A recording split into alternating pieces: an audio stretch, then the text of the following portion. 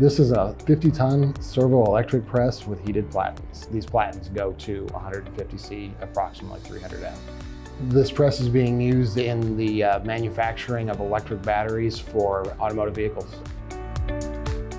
Whenever we're testing and setting up a servo-electric press like this, we independently verify all of our readings. In terms of the force, we have the press set up to measure force, and then we bring in a second load cell and match it at different points, probably 8-10 different points in the cycle, multiple times, to make sure that the numbers that we're calculating with the press are actually being measured out on the test equipment.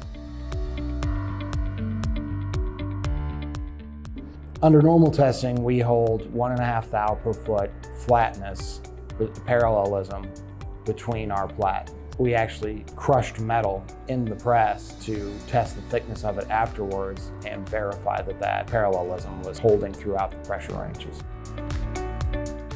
So the servo press is one of their main advantages is how accurate they are, both in terms of position and force. We shot one video with a dial indicator in the press trying to demonstrate just how accurate it is. The dial indicator, each tick mark on it is 1/1000th of an inch. Put that into scale. A typical page is probably 3 or 4 thousandths thick. So 1/4 of a page is about how accurate we can place the pram on this press. Not only is it accurate individually, it's also repeatable. If you're watching that video, it's going up and down and it's traveling 12 inches and it's coming down to the exact same spot every time on that dial indicator.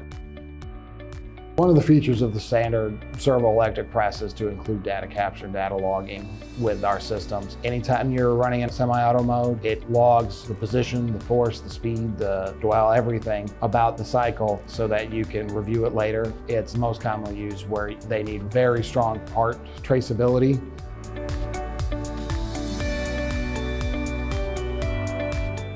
This is our standard off-the-shelf product. This is something that we can produce every day, all day long. Even with all the accuracy it does, both in terms of position and force, the heated Platens, this is, bread and butter for us, and a lot of the times it's a very standard project.